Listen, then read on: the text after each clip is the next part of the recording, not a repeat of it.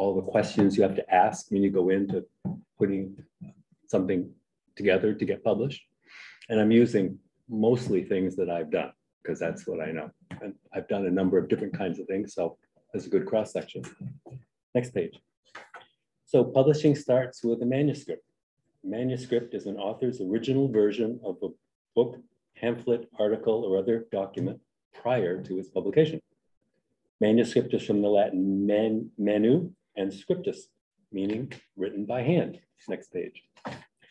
Back in the old days, people like Henry David Thoreau, who was writing in the mid-19th century, wrote his manuscript by hand on long paper, sent it to a publisher who then typeset it and sent back a loose leaf copy to proof. And that's what everybody did. Next page.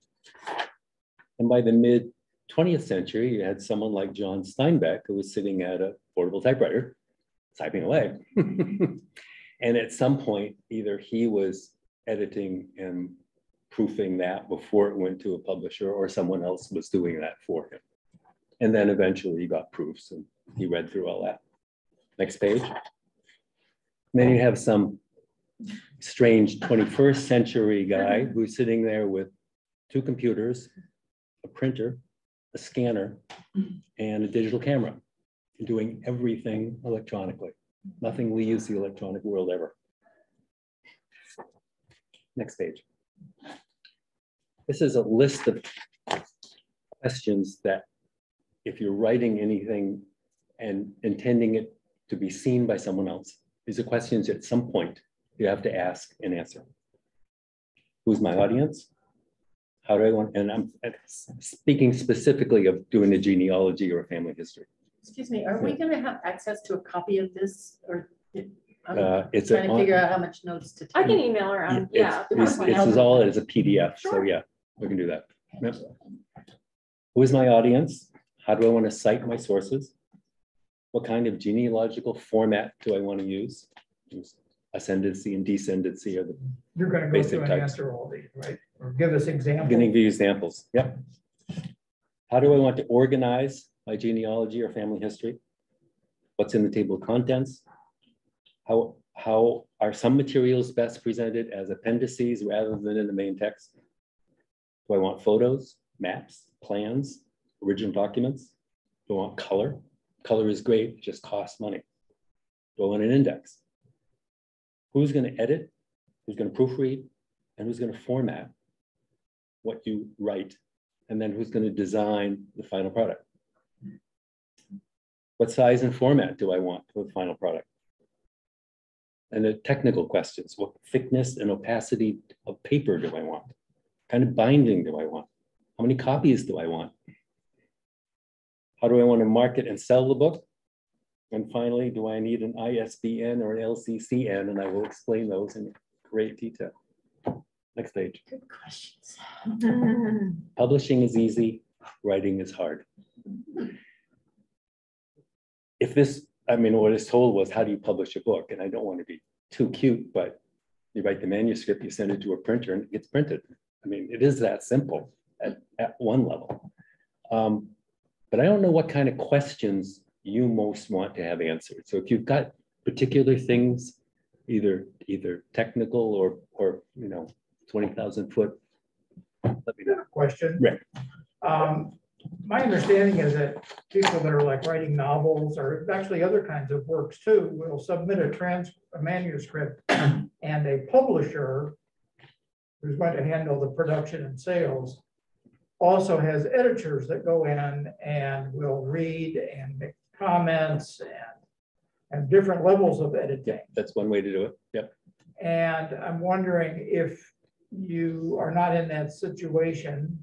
I mean, unless you are, I don't know, Arthur Schlesinger, and your books are getting published by somebody and you're going to do that for him.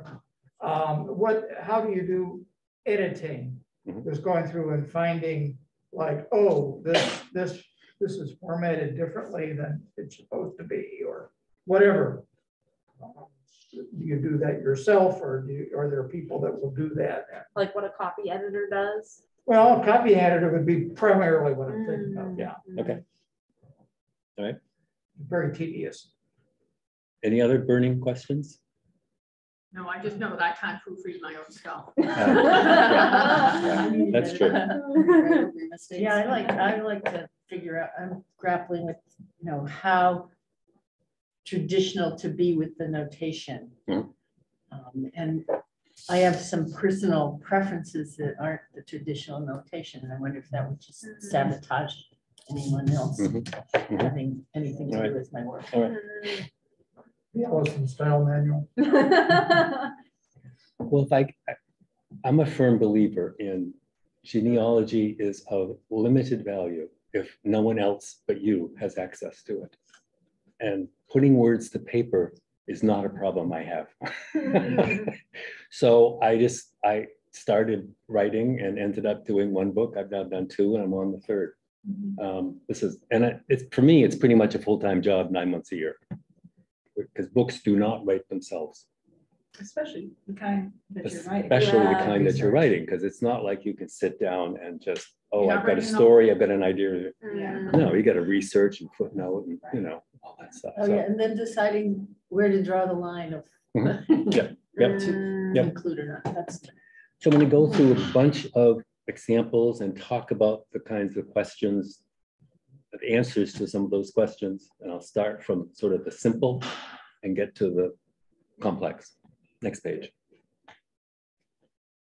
So early on, I was researching all of the Murches and Murch descendants and Murch spouses who either gave civil service or military service during the Revolutionary War.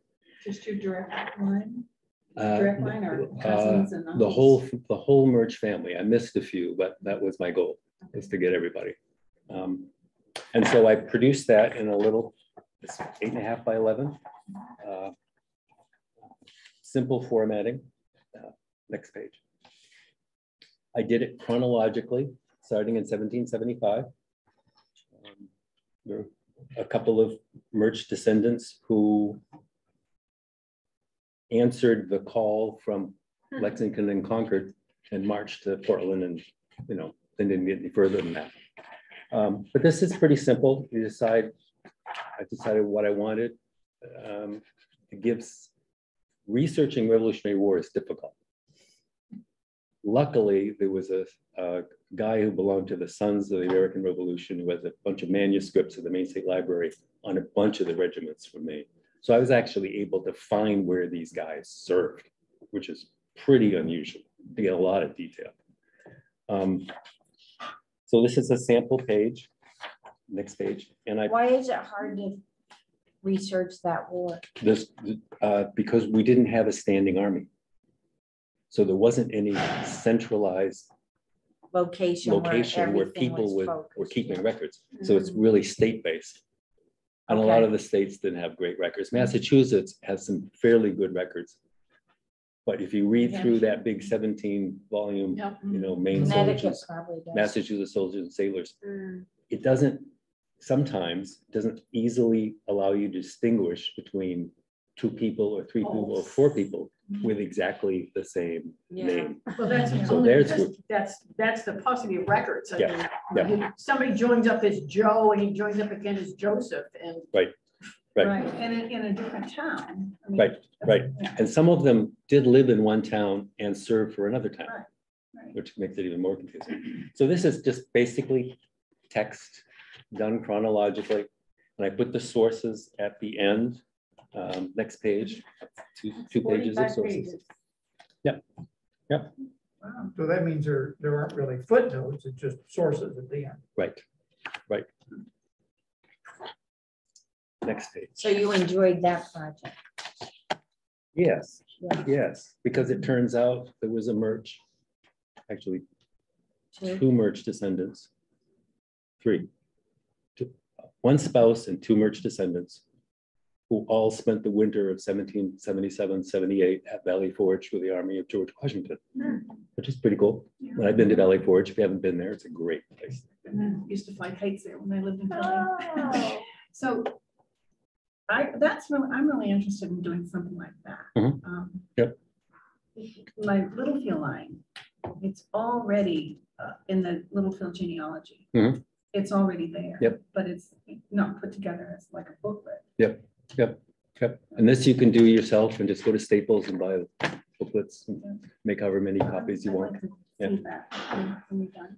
So I You're then, gonna pass it around? what I'm going to do is put everything on the table rather than have it all shuffling around, and you can look at it to your heart's content afterwards. So this is a wonderful family photograph. Some of you have seen this before. This is my grandmother's Swedish family. My grandmother is the little towhead standing up on the far right in the front. Her name was Elizabeth. This is another, it's basically text with some gravestone photographs. Next page. And a photograph of my grandmother tending her irises at what was then 22 Salmon Street, which is at the very end of Charles, where Charles hit Salmon. That was the house that my grandparents had built after they were married, 1915 or so. And what I found was you can't scan these photographs. You just you put it on a white piece of paper and take a photograph with a digital camera or smartphone. And then you have a JPEG and you can size it any way that you want. You can scan documents as JPEGs, but whole photographs I've had no luck with at all. So how'd your grandmother from Wisconsin meet? So the short story, I have a presentation on this, which I've done, I think, for the group.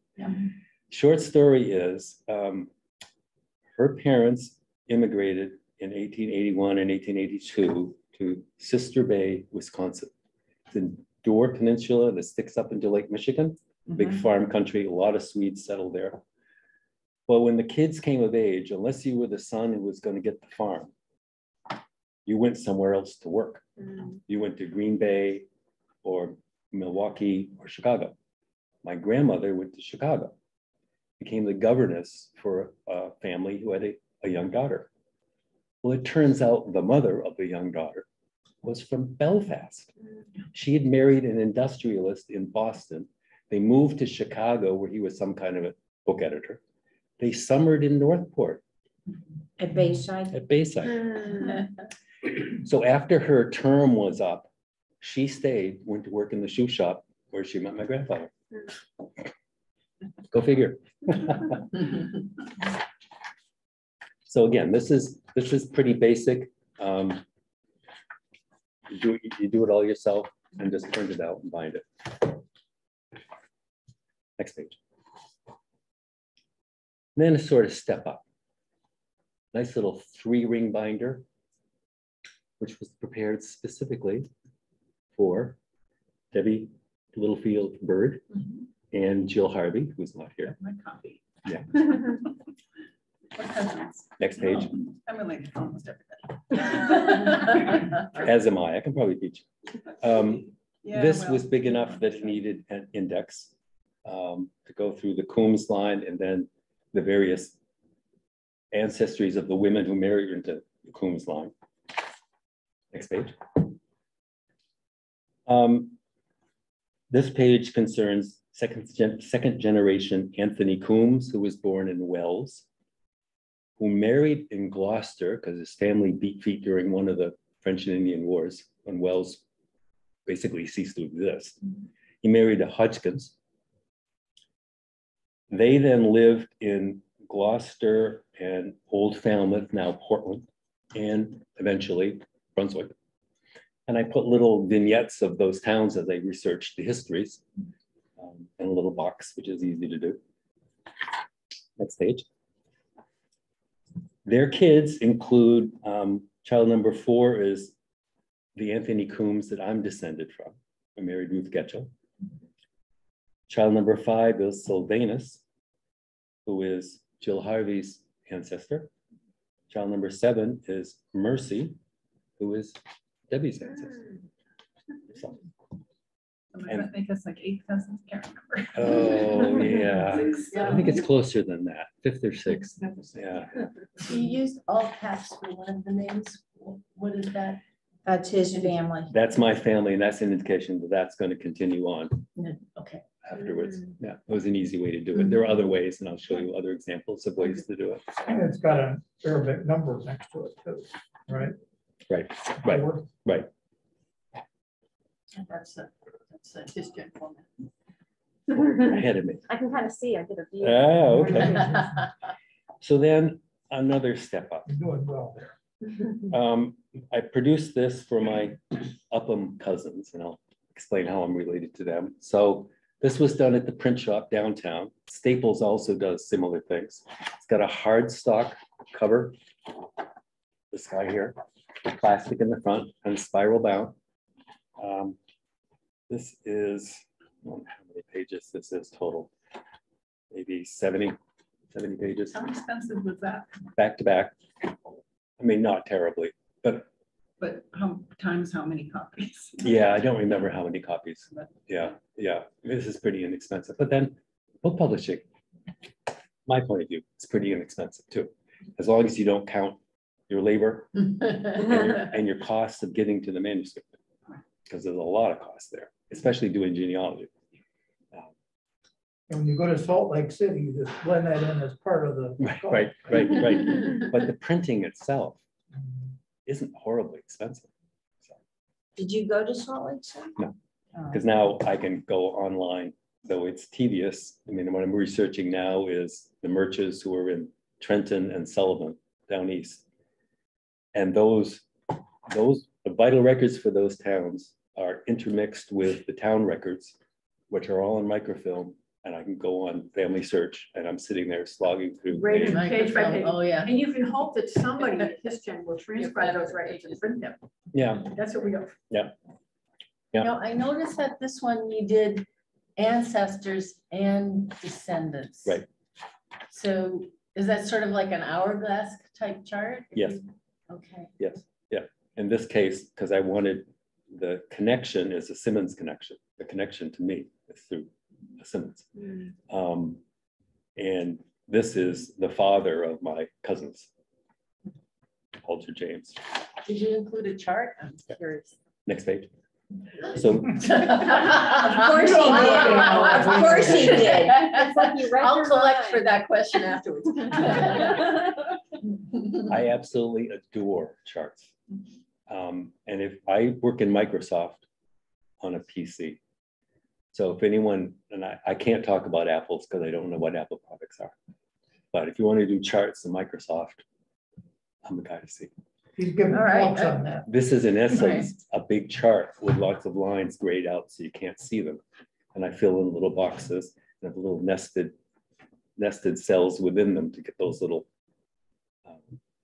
long inverted U's there.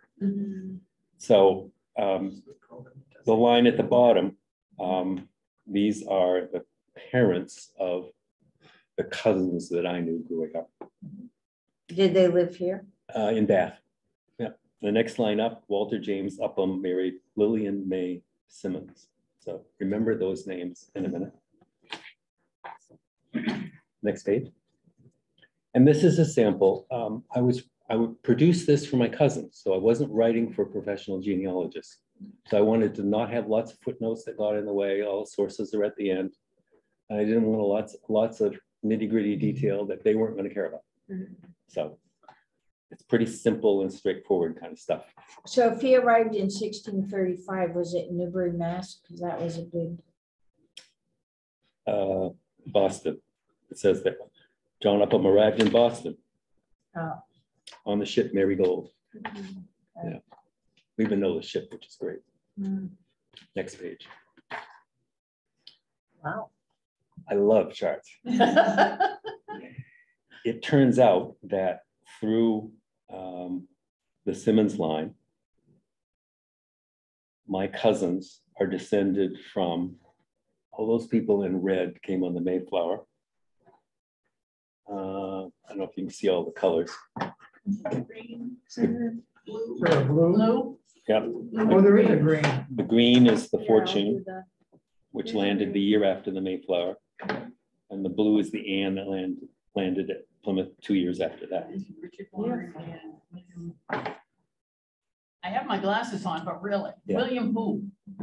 I can't do. read at the top. So that chart can get Oh. laminated. They do this down street. They do this at Staples. So I just formatted this on 11 by 17. Although a PSA images was closed. Oh. Yeah, okay. downtown Okay, closed. all right. But you can go over That's across the Staples. bridge.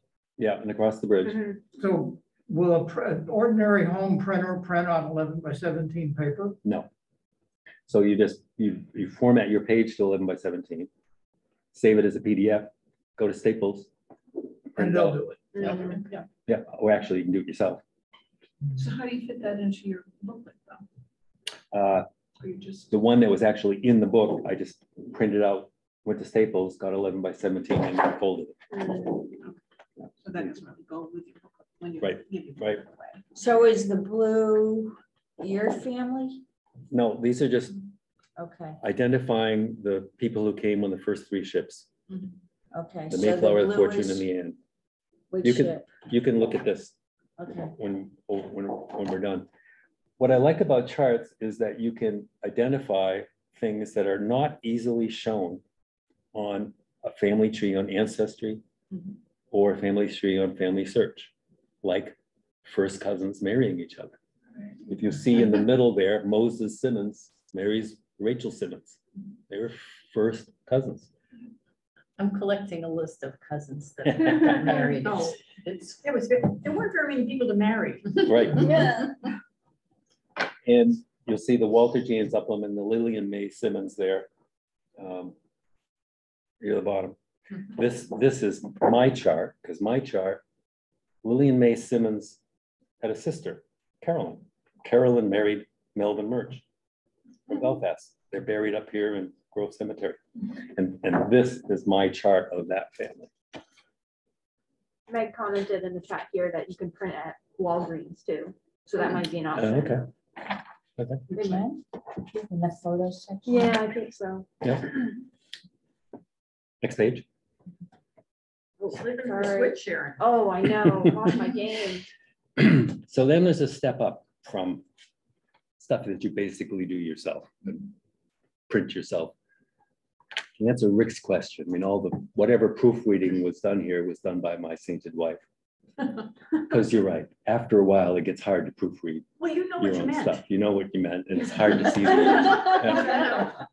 Until you read what you meant. But the Everyone needs to organization, get I mean, you're sitting there with an 8.5 by 11, so you don't have to do anything fancy. It's a regular sheet of paper. You just set some margins and you just put in what you want and put in everything as JPEGs, even if they're scanned documents. You scan them and save them as a picture file so that you can resize them any way you want. Yeah. And you can move them with the text any way you want. So you just do Make all it that so yourself. easy. Well, it is. Tedious, but Tedious. it's not hard. So this is my wife's paternal family. Robert Harris Jones is her father. And he was from Calais. And when I started this, I held out absolutely no hope of finding anything because Jones is a terribly common name. And Calais is not a hotbed of genealogical information. But she can proofread. Yeah. This wound up being 120 pages. This is a glued binding. It's called perfect binding for whatever reason, I don't know. I had this produced by a print shop in Augusta, right at the end of where Route 3 ends on Bangor Street, and you just turn right, it's right there. It's got a nice hardstock cover, no color, 8.5 by 11. Next page. So how Yes. many copies of that did you make? Did you have Maybe a something like 35. big family that Yeah, you yeah. gave them to, basically? Yes, and there's another version which has a larger version, which is 200 pages, that has my wife transcribed all the basically love letters that she found between her parents. Yeah, which were in a Nice. scrapbook. Yeah. So this has a table of contents, starting with the Jones family itself, and then tracing the lines of the wives where I could find them. who married into that Jones line. So Ditmars and Hines, Harris. Where's McNaught? McNaught is her mother, and that would be her maternal line. Different. So I didn't Okay. do that one. Okay. Next page. This is a sample of a Civil War pension that I got by sending for the pension records. This is, for me, getting most of the cost is getting Civil War pension records. I mean, they're $35 a piece. 80 Whoa. $80 a whack. The last time I did one, it wasn't that much. What's nice now is that they'll scan them and send them to you electronically, so you don't have to deal with all this paper going back and forth. Still charge you. They're still charging, but they are a gold mine. I mean, they're irreplaceable lots of times. But that's, I'm going to, there's something in excess of 3 or 4 dozen Murches who served in the Civil War. So it's going to be a lot of records. That's probably better than you would get from fold 3 too. Yes. Fold 3 doesn't, what's that? The quality here is probably better than what you would get online. Fold 3 is an Ancestry subsidiary. But they don't have Civil War pension records. They don't, okay. No. So did you get this from the National Archives? Yep. Yep. Next page. This is a page, at the top of the page is a copy. Can you of go the- to the, can you go to the archives and get it yourself and not pay the $80, or you have to also pay it? Yes, you can go to Washington to the National Archives. And then you can just scan it yourself there? Or, I assume so, but I think you probably, since all their records are stored off-site, you need to make arrangements to have those files available for when you're going to be there. okay, thank you. At the top of the page, there's a book. This is a page from a book called Representative Businessmen of Calais, which I found at the Bangor Public Library, I think, which is about this George Keene, who served in the Civil War, went to Calais and started a commercial shop. And then at the bottom is just a sample of a census page. You go onto Ancestry and make a copy, crop it, save it as a picture file, stick it in, blow it up, do whatever you want. Next page. Look at the car. 1962. This was too classic not to Yeah. include. So this is my wife and her family at Pocamoonshine Lake, or on their way to Pocamoonshine Lake, Which is where? and Washington County near Alexander. And she's the one holding the basket with a little headband next to her mother. And again, this is, I mean, I've got gravestone photographs and other things, but it's all 8.5 by 11. And my wife proofread. I basically decided what I was going to put in and not put in, and was telling a story for decidedly non-genealogical people, her family. So there aren't any footnotes. There's a list of sources at the end, but I kept it simple for them. What will become of all of your stuff? Well, That's where you publish. But yeah, but what will become of all of this? You've already given away a lot to family and just various libraries have copies. Mhm. Yeah, and that will be Not online. correct. Next page. So the story about the Jones is that the earliest Jones I could find probably was born in New Jersey, just outside of New York City. He went to Nova Scotia and married a Ditmars. Well, it turns out the Ditmars go back, and the ancillary lines go back to the early days of New Amsterdam, now New York, when it was Dutch. Right. They settled in Flatbush in what is now Brooklyn, and were loyalists. So at the end of the Revolutionary War, they went to Nova Scotia. Turned out they were living on land next to where my mother's ancestors were 150 years earlier, because my mother's half of her ancestry is Acadian. And these were all loyalists who settled on what had once been Acadian land. Dewey Ditmars was one of those loyalists, who brought his family from Flatbush to Nova Scotia. This is his gravestone. He died in 1790. Where's that? Is that in Nova Scotia? Yeah, yeah, Clementsport. Was this a photo you took? Did you go visit? This is actually from the internet. Yeah. Next page. So now we're going another step up. In the process of writing the first book that I did, I started keeping a list of all the various immigrant ancestors and when they came. And I thought the book was getting too big. I didn't want it in there. So I just did a supplement. I knew what color I wanted for the main book, and I wanted to match that. So I had to sit there and decide what size I wanted. This is 6x9, which I just think is a nice size. I needed to design the cover and the spine, decide what colors to use for the print and for the background, and then how to organize the inside. This turns out, next page, to be just text, and it's a chronological list of immigrant ancestors, and then what their connection is to a Murch that I was finding. This again is glued. It's called a perfect binding. This was done by Pinmore Lithographers, which is a place in Lewiston. They do a lot of. They do his Jen does works there. Okay. That's where the journals come from. Oh, the journals. Yep. They do lots of little booklets like that. They do organizational annual reports. They do big color things, you know. So if you need color, especially.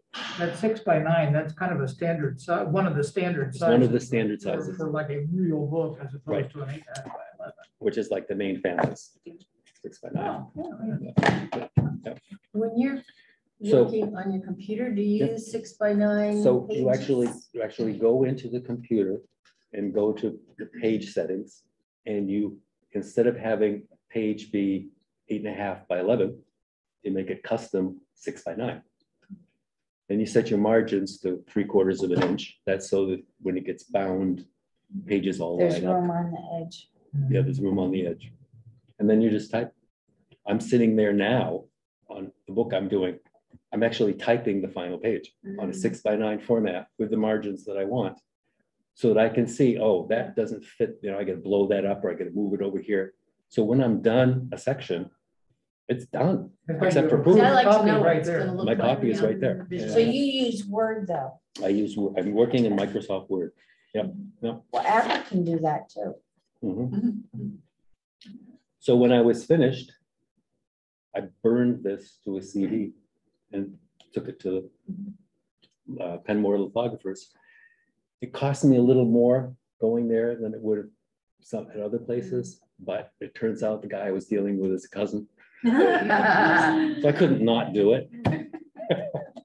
But this is all, it's just, as I say, it's just all text. It was just formatting and, you know, putting page breaks where they work best. And yeah.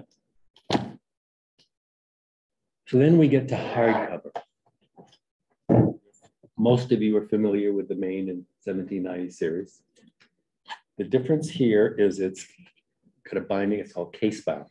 It's a regular hardcover book where they glue things into a binding and hard covers on it. Next page. This is volume 9, and in volume 9 is one of the families I'm working on now, the family of John Murch Jr. John was born in Biddeford and wound up in Trenton. And again, this is just text. If you read any of these, it's Did just you write that sketch? no, someone else. He wrote the whole book. I This know is- better. This is all just text. So someone, and I think these go as separate sketches to Joe Anderson. Joe Anderson in Texas, who then goes through and makes sure that everything is in the format he wants. So it's a consistent format, consistent use of notes. Their footnotes aren't separate; they're actually in the text itself, which is a little awkward. Yeah, and a nightmare to type. Yeah, yeah. And someone proofs, I don't proofreads. I don't know if Joe does almost. Joe all of does it. that. Does it himself. Yeah, yeah, He's an ace. yeah, yeah. But you know, once he's got a format, and it's like doing any of these things. Once I had a format, I just had to stick to it. So your format is on a piece of paper, pasted on the wall in front of you. Because if you're like me, you figure, how did I do that? Yeah, yeah. This was the first book I produced, hardcover, which is my Murch line. Each full family, each generation, but basically my line. With a lot of information, Yeah, it's pretty tedious. not just, How'd you pick that title? This is about, it turns out that many of the early Murches were fishermen, and later Makes Murches were ship captains.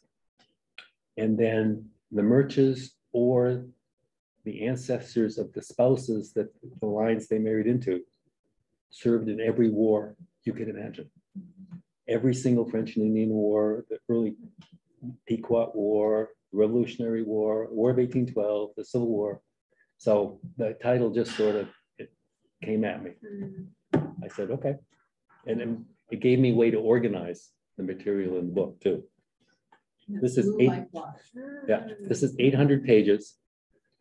I worked with and I'll tell you how it got published. I worked with the printer to select a paper that was pretty thick and really opaque, so that when you read a page, there's not much bleed through, because I get stuff like this, you know, so it's pretty dark, and you don't want, I know if you read junk novels, you can see the back page, you know, on the page. Well, that you can avoid by using just a thick paper.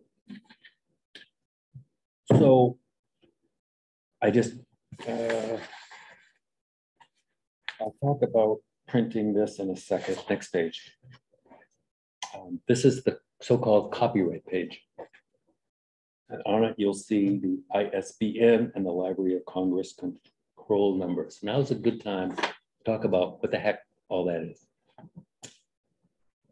An ISBN, International Standard Book Number, it's essentially an identifier that publishers and booksellers and libraries use to order a book and list it and to sell it. It identifies the publisher and a specific title and edition and format of the book. So whether it's a CD or a hardcover or a softcover. ISBNs cost $125 a piece. There's a company that's assigned to do them for the United States. But you can buy a block of 10 for $250. And I'm sure you needed the block of 10. Well, I'm gonna you're going to. You do not need an ISBN to publish a book, especially if you're not going to market it in bookstores. A Library of Congress Catalog Control Number, or LCCN, is needed to catalog a book in the Library of Congress, which is the largest library in the world and is the foremost repository of everything American that's published. I early on decided that I definitely wanted a copy in the Library of Congress. You have to give them a copy. They're not going to pay for it. When you get an LCCN, that's one of the requirements, that you send them a copy. However, in order to have that LCCN, you must have an ISBN. So it's a classic catch-22. We work together. So I ended up getting the ISBNs, even if I wasn't going to market it through a bookseller, because that way I could get a Library of Congress number and get the book in the Library of Congress. Would you consider marketing it like on Amazon for family out there somewhere? Could.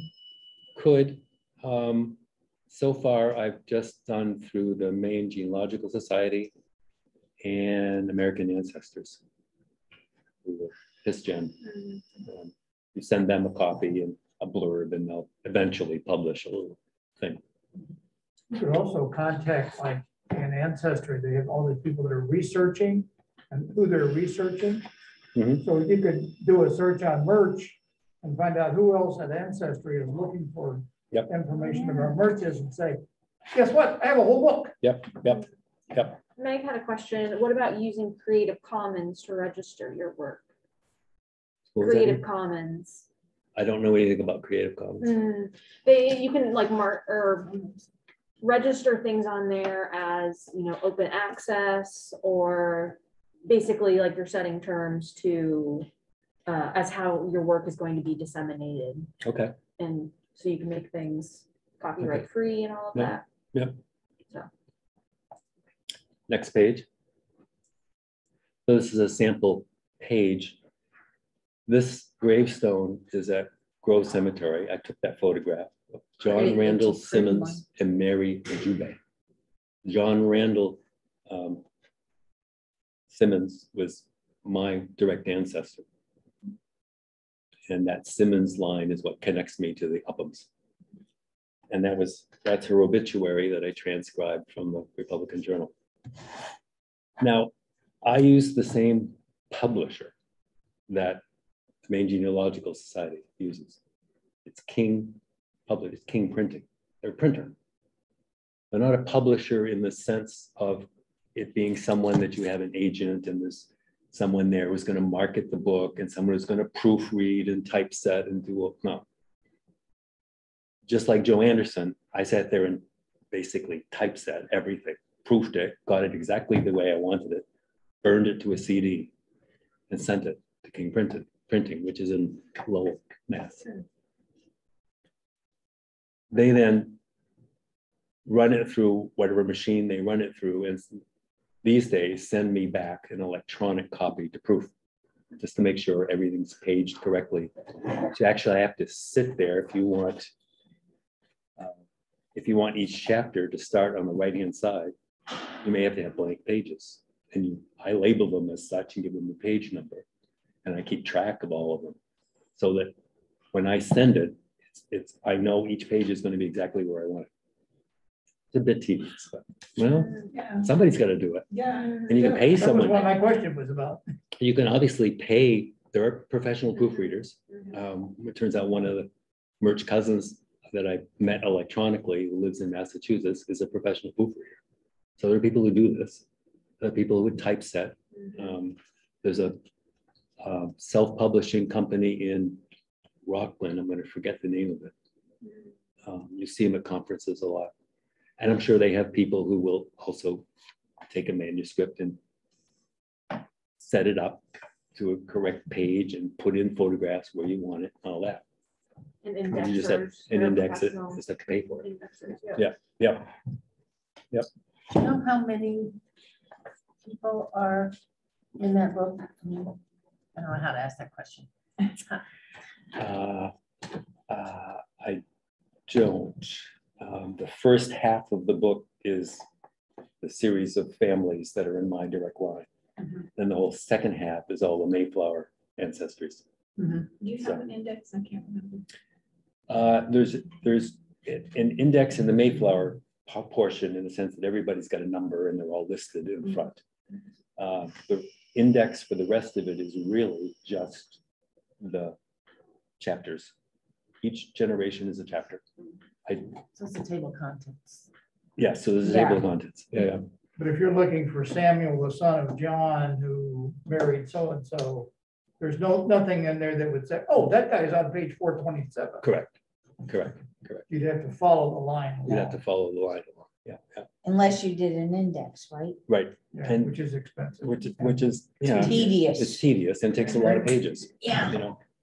So I'm sitting there creating each generation as a separate freestanding chapter, all formatted to 6x9, right?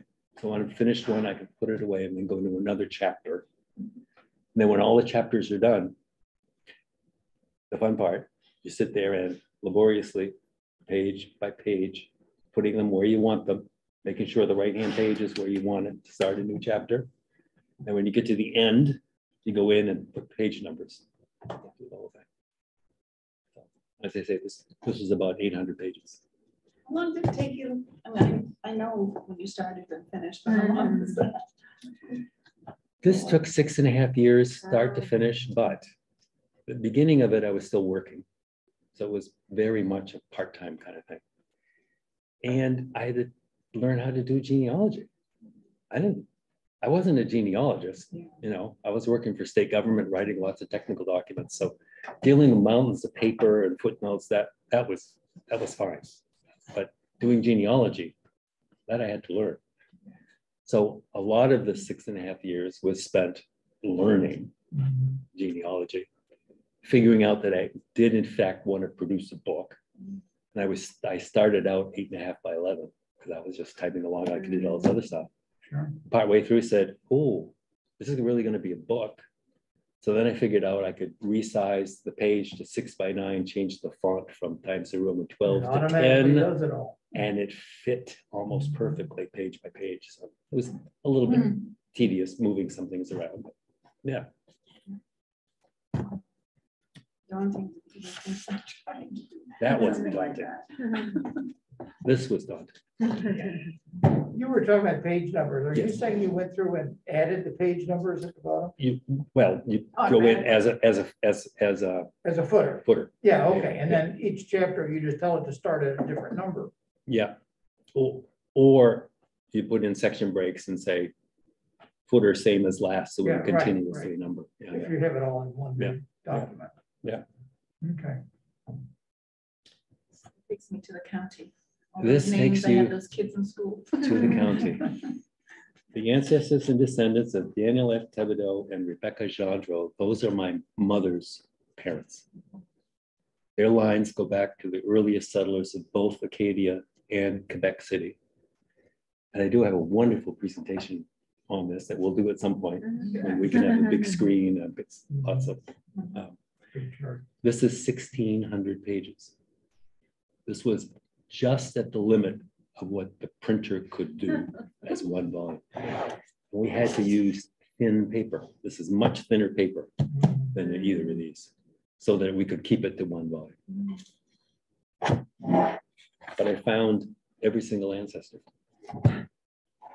And in this book, there are a number of maps, and I was just going to show you some of these as samples. The map at the top, if you've ever been to Quebec, there's a big island in the middle of St. Lawrence called Ile de Lion, which is basically the breadbasket of Quebec.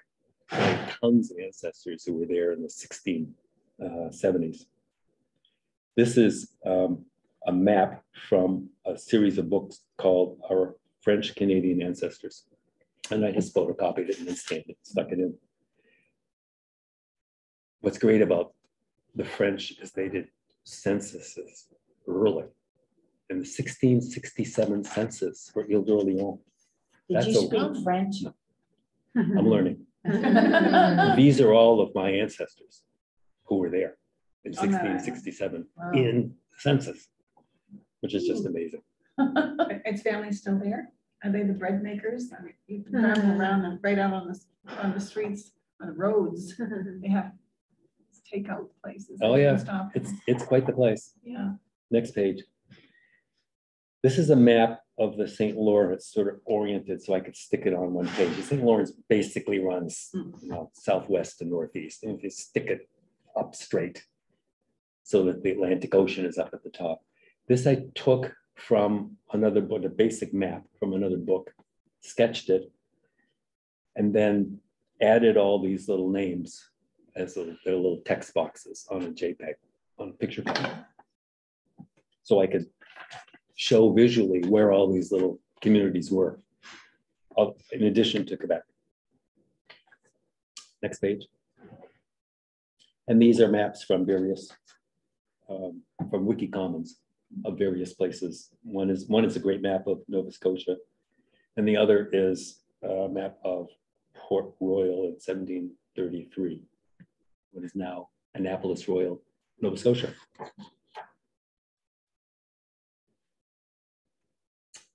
And this is what I'm working on now.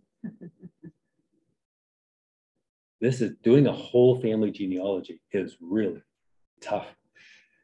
Because every time you find a Murch somewhere in a historic record, you got to say, oh, Where's he go? who the heck is that? Where does he go? In the back, an appendix, unattached families. There will be an appendix with what I'm calling mystery Murches. People that, oh yeah, the puns are I awful. know. People that I just either the record is clearly wrong, so I can't figure out who it is, or it's a definite Murch, but I can't place the person in the family anywhere. So I'm up to the 4th generation. I've been working on that for over a year. Take at least a year to do the 5th. The 4th and 5th generations are the hard ones, because then I'm getting to the 1850 census. Then I've got, okay, I mean, I'm going to try to find all these people in the 1850 But census. those early 1800s are hard, right? 1750 to 1850 is the hardest one. Yep. And that's leading me to do lots of on family search, microfilm, Little towns. Yep. little town Trenton town records with the vital records interspersed with all the annual town meeting And reports. terrible handwriting. Terrible handwriting. Did you go in to find a grave after you get this all and then put it in there too? I do not go in to find a grave, but I do use Find a Grave to find. Because Cemeteries. there's like wonderful stories on Yep. certain people. Have you seen the 2 volumes of the Littlefield genealogy? Yep. Are you going to, is it going to be formatted like that sort of, or? So Because it goes by generation. I'm on the 6th generation now. yeah, it'll be done by generation, and this will have meticulous footnotes. So every fact will have a note. And, you know, At the bottom. I've got a sample that you can see. I like the who's the Charles Robert Anderson. Yep. His system is you have a footnote, and then you use little short names for all of the. And Joe Anderson does that too. Yeah. Which I've done in this book. You can see at the back, there's a list of sources, and I've got the little shorthand name for the source, like Trenton TR, means Trenton Town Records. See family search, microfilm number, blah, blah, blah, blah, that kind of thing. So I'm not taking up huge amounts of space with footnotes. Now the Littlefield book, I mean, you'll get a page of text, this much text and this much footnote. But that's true with almost even writing articles. That's Sounds true. like Right. a record. Right, Part of it, I know Joe tends to do here and after called right, for some of them. right. You know, Right. it's the same one over and over and over and over and over And again. he loves abbreviation. Will you be writing, the write-ups be similar to that though? Will they be like the Littlefield Sketches? sketch? Yeah. More like in this book, I mean, I'm taking the whole, The story. I'm doing, right, this all numbered. Everybody's got a number. I like the Littlefield book. That's but I'm also trying to include original documents, gravestone photos, So and all more kinds in of, depth, yeah. So are you only numbering the ones that you follow, or are you numbering everybody? Numbering everybody. Every Murch descendant.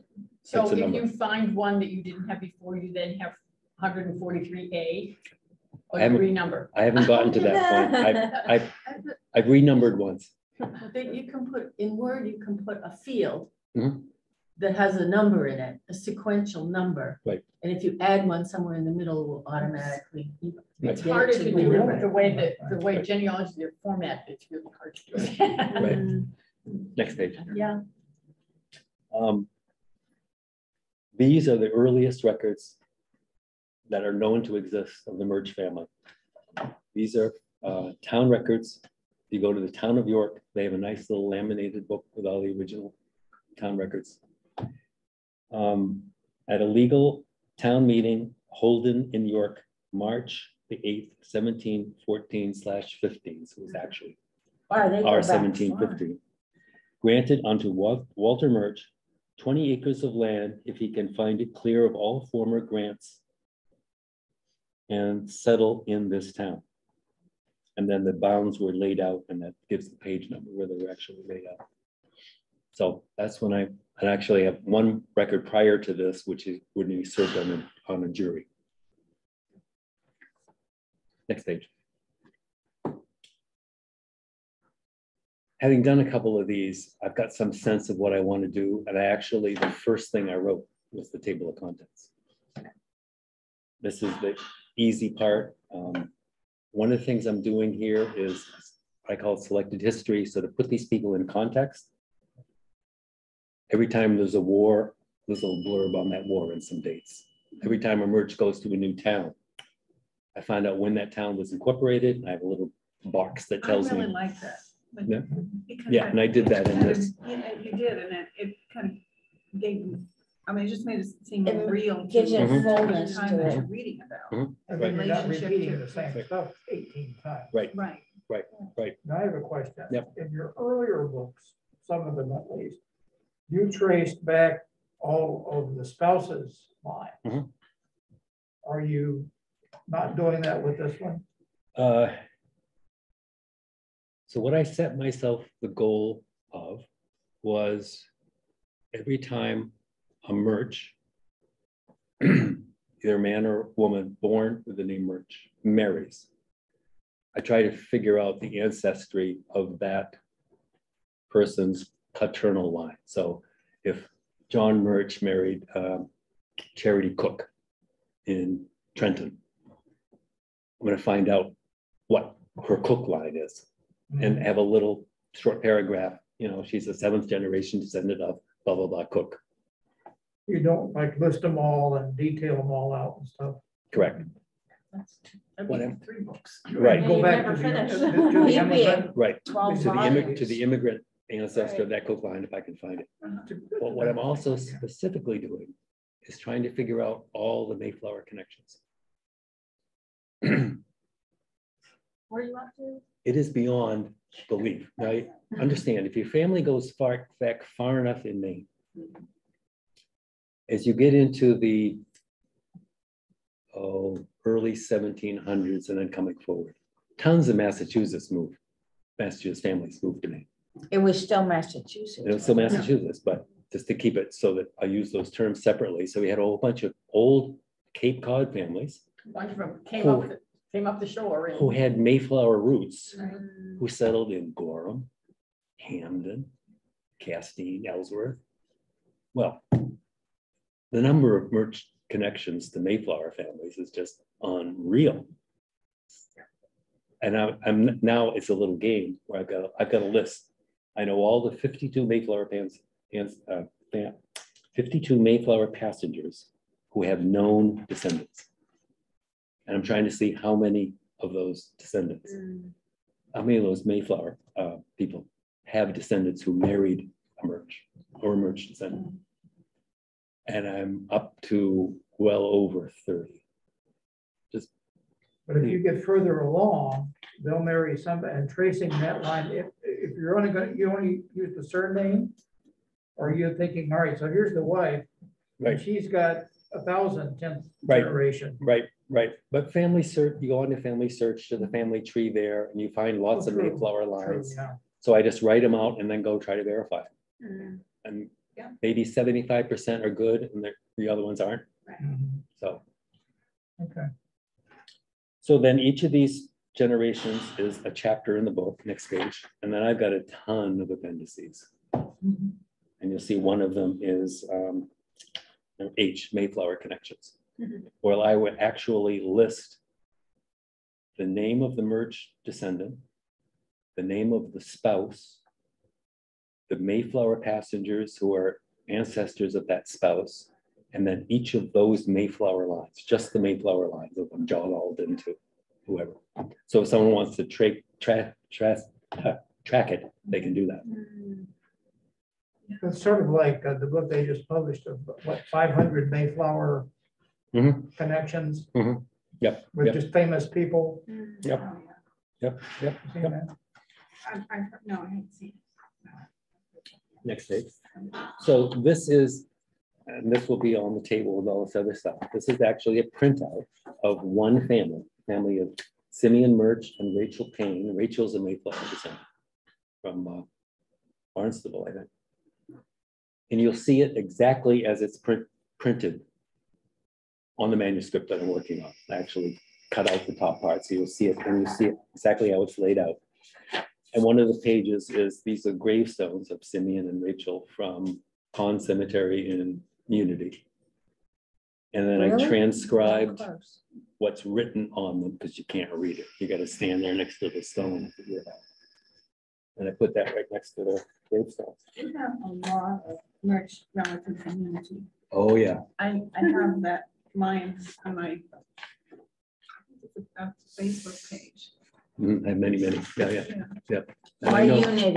I know Farming? several farming, yeah. So you can read the story and let's do it. You can read the story in here, but Simeon and Rachel were both born in Gorham. And Simeon bought, well, he didn't buy land. He wanted to go farm somewhere where there was more land. So Simeon and Rachel put their kids on each side of a bed tick, which is a bed frame, put that on a horse and walked 100 miles from Gorham to Unity to a log cabin that Simeon had built the summer before. And that's where they started. Wow. Yeah. They didn't have to buy it back from Henry Knox or the rest of that mess. Simeon eventually got a deed from the widow of one of the Bowdens, who owned about half of Unity. So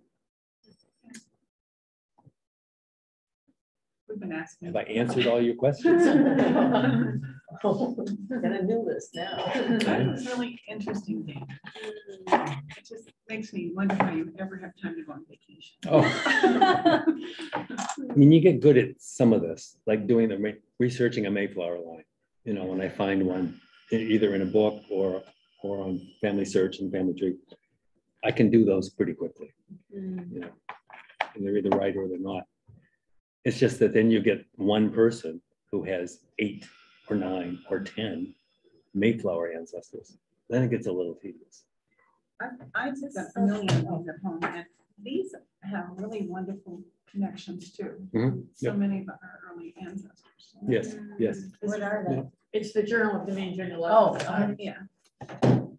So your book title says in Maine, so does that mean you excluded some that aren't in Maine or aren't or Didn't go anywhere. if you're gonna go So west? there's a couple answers. There is more than one Murch family in the US, early Murch family. Mhm. There's one in Massachusetts, and I cannot establish any connection It came between over the from Massachusetts England. family and the Maine family. So I decided to do the Maine family, which is descended from the Walter, who was in York early, and his wife, Deborah. They're probably born in Wembury in the southwest coast of England in Devonshire. But I can't prove that. The names are just right and the dates right. I can't find any baptism or birth records for any of the kids. I know who the kids are.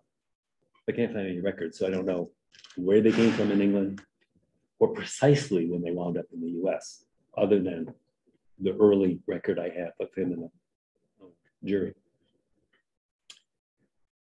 So I'm starting with those immigrants, Walter and Deborah. I'm tracing the entire family, at least through 1900. We'll see how big the book gets. Are you going to do, I mean, if somebody went west, are you doing them or are you not doing them? Yes, Okay. Yeah. All right, They're that from the makes Maine sense. merchants. I'm up to the 4th generation and nobody's left Maine yet. No. So I noticed you had room, or you're planning to do 10 generations. yeah. That sounds like you're gonna get up to living people. if I get Have past, you made that if decision? I have enough room to get past 1900, I may stop at the 1950 census. I mean, so there may be Which is at some least a living, public record. which is at least the public record. People can connect easily. People can connect easily to 1950, 1950. I mean, Well, we'll see how. I mean, if you Okay. do 5 generations, pretty much people can connect fairly easily. Yes, I mean, yes, it's not. yes, yes. And it's the 4th and the 5th that are the toughest by far for me. Yeah, no, I think you're right. Yeah. Well, Yeah. yeah. I have a process question. Yes, As you're going along and writing it up, you have blanks, you know, some date that you Yep. only have the year, you don't have the month or whatever. Yep. So what I've been doing is I just highlight in yellow, Mhm. missing data. Yep. But eventually I'm gonna have to get rid of the yellow and decide when to give up on finding Mhm. that information. Yep. Yep. So do you reach a point when you've decided that you're not gonna fill in some of those missing pieces and just let Yes. it be? yes. And I'll do the same thing you do. If I'm Mm-hmm. writing along and I've got, I don't know where the person died, I'll say, where and when died, Mhm. question mark. I want to highlight it sometimes Mm-hmm. when I print it out as a draft so that I could look at it in Mhm. paper. Do you use comments? That's another As a way way you to to flag actually it. use comments. Yeah. Comment feature on Microsoft. And at some point, it's like researching the ancestors of a spouse. Some of these families I know already. Some of them I've never heard of. Some of them there's information on, some of them there isn't. So I'll eventually say, you know, so-and-so Murch married, blah, blah, blah. Date of birth and parents unknown. I can't find anything. I do have to move on. Do that kind of all of that at the end, or No. No, you do it for each chapter as you're going along. Yeah, because I want to finish. Yeah. Put it away. When I finish chapter 3, I want to Just put it away. ready. And then as I'm doing chapter 4, I'm looking at chapter 3. Here are the kids of this person, and I can make edits there as I find new information when I'm working on their kids. You run across any Murch marriages? Any what? Murch. Same last Oh, name. I got a list of those two. So aside from all the Mayflower connections, the absolutely fascinating thing is how many Murch cousins married each other, to the point where I'm actually keeping a list of them and their names. First cousins, second cousins, third cousins. And I only know that because I'm doing the whole family. There's no way you would know this. We're the ones that married sisters. I mean, they married the sister when their wife died. Two brothers. Oh, yeah. All that Yeah. kind Oh, of that stuff. happened, yeah, I right. didn't quite catch the end of that explanation there. Sorry. I lost it. So you've got these families where they're marrying cousins. Yep. And then what did you say? Why wouldn't you know that it's Murch and Murch? You would, it was Murch and Murch, but if it's Murch and Cobb, because the Cobb is a 5th generation descendant of Murch, Oh, you're going all the way, okay.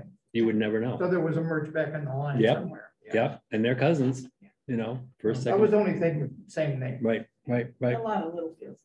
Well, and because they didn't leave Maine Right. and they lived And in you the had- area. Married But they somebody weren't from the next Murches farm. anymore. You didn't marry somebody 300 miles away that you met in college. Exactly. You know, if you grew up in Gorham, you married someone from Gorham or Buxton. There weren't any other choices. So, But wait a minute, if this Murch, I'm trying to follow this Murch marries a Cobb, mhm. and this And- Cobb saves wife, 4 generations back, there was a Murch. Mhm. Why wouldn't you have them in your Murch collection? And following them forward? You know that only if you're doing the whole family. Right.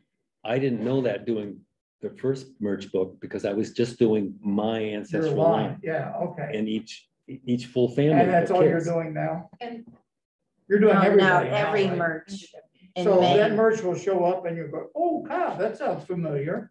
And on my family tree maker, I've been doing everybody Right. ever since I started Right. long ago. Right. And it tells you how you're related to them. And sometimes you're related to them like 5 or 6 Yeah. different ways. They're Yep. And double so then third you cousins. know that Yep. you're related to her and you're related Yep. to him and.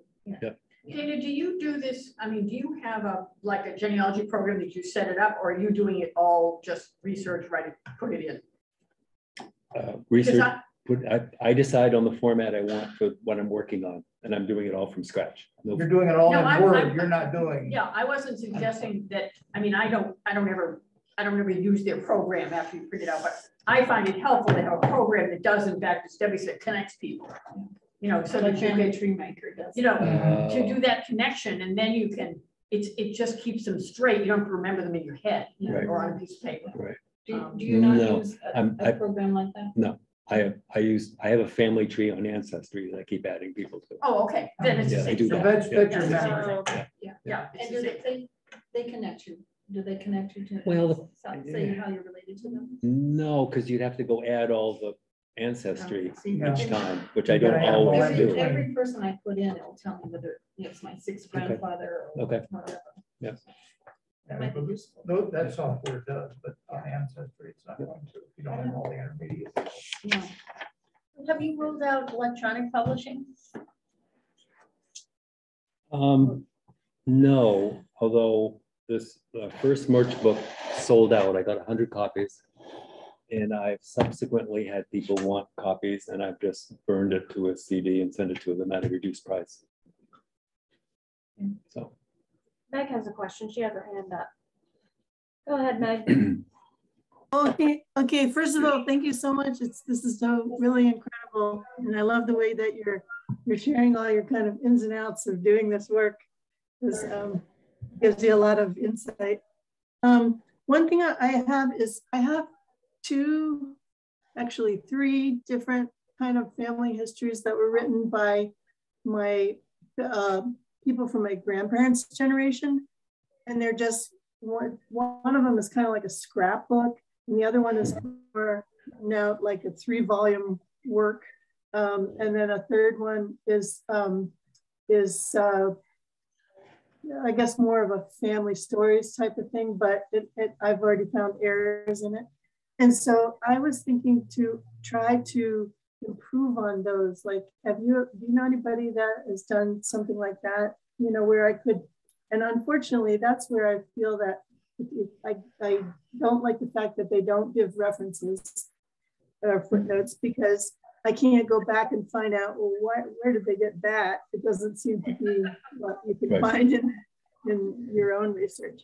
So I thought about doing that. Is there, what if you do something like that? They were never really published per se. So, but is it like copyrighted, or like, do you have any rules about that? Do you have any advice about it? Well, yes, if they were copyrighted. Yeah, if it's more than what, 72 years old, it's in the public domain anyways. Right. And if it's, I think generally, even if it's not like published, they usually use the date of death for the author. So, but if you're talking, you know, if those people are long gone, then you're okay to sort of like reprint that piece and then sort of add your corrections or your additions or whatever it may be. Or you just, sorry. or you just decide to start from scratch and then you use this other source and say, well, so-and-so in year 1950 wrote this, and I can either, you can verify it or you can't. I have many family stories that are published in different works, some of which I can verify and some that I can't. Where I can't, I, you know, this person reportedly fought in King William's War, but I can't verify it. Okay, yeah. And what about the things you included in your books, like from Wiki something and whatever? Are those things copyrighted too, or you know, like photos or any other kind of things they might download from the internet? Well, Wiki Commons is anybody can use it. You just cite them as a source. Gravestones, I go take photographs of when I can. Otherwise, I identify the source as find a grave. Most of the family histories and genealogies I'm using are out of copyright, so they're available online.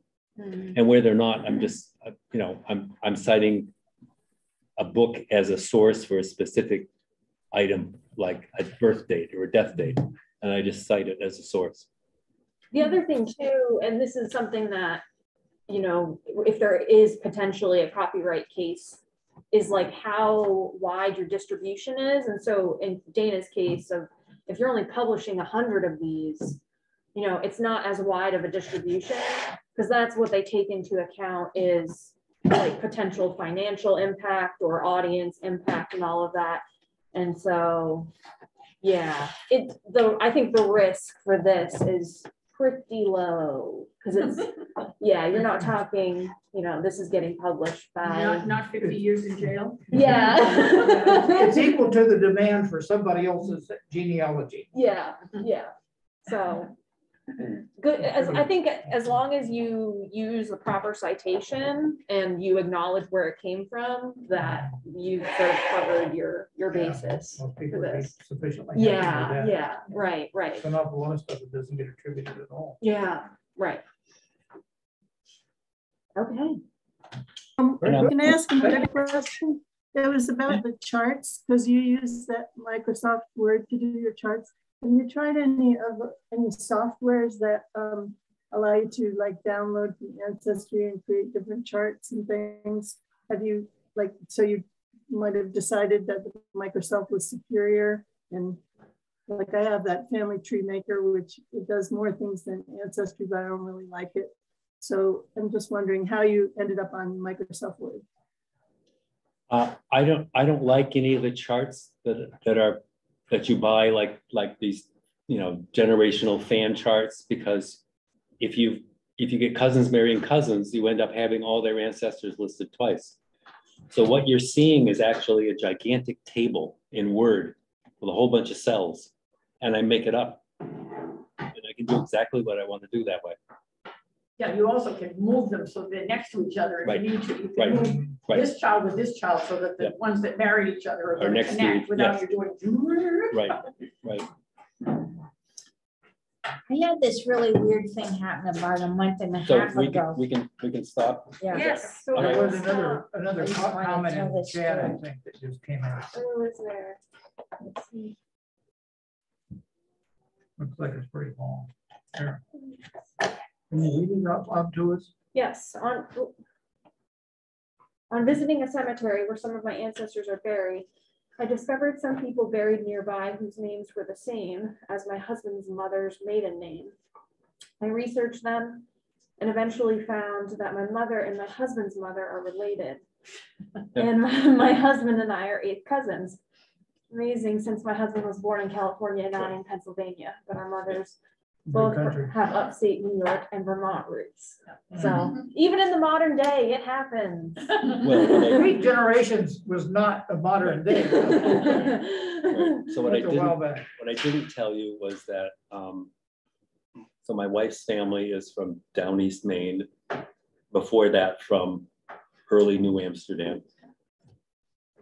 Her maternal line is from the Midwest, McNaught. Well, it turns out she had a grandmother who was French Canadian, and my wife and I are 7th cousins. Well, how many people here are cousins with each other? Oh, You just yeah. said you've got 2 Yeah. other cousins right here in this Right, room. right. I wanted to tell this little thing about 2 months ago. I looked in the obituaries of my hometown, and there was this Jansen family, and my maiden name's Jansen. And they had a big farm with cows outside of our high school. And everyone used to say, "Are you related?" I said, "No." Yes, you are. Well, they spelled it with 2 S's. So I said, here it was, like 16. So a couple months ago, I was reading in the newspaper that the Jansen mother had died. And lo and behold, her family name was Keeler. So mine was Jansen and Keeler as well. And I just thought it was the weirdest thing, this farm outside my school. And there's another ancestor, but you never Yeah. know. Well, and Deb's probably run into this. You'll get, spelling was optional. Right. They had better phonics than kids do today, though. Right, they do, yes. But it would get to the point where some families, family lines adopted specific different spellings. Mhm. And so, and they're all related, but you look at the names and you say, well, that's a different family. No, it's not. And that gets Yeah, I really, get that. Well, that's the big thing in Searsport is that the Nichols OLS and the Nichols ELS. I mean, they were, they're all descended from the same guy. I have a family line where they took the last name and added an E because they got pissed at the rest of the family. yeah, Right. okay, Oh, well, that's like my Yeah. Southworth, which are the yeah, Mayflower, they became Southerns up in Yep. up in New Hampshire. They just, it was easier, or that's what it sounded like, or somebody started writing it. Yep. And, the name just plain changed. well, the BYRDs are the wealthy ones. Oh. So I have a lot of ancestors Deb, from did your Appalachia, ancestors Western originally Virginia, start Western North Carolina. Right. Well, on they could, Rock I Island? and the first The name, original one was her name is came in Louisa, 1630.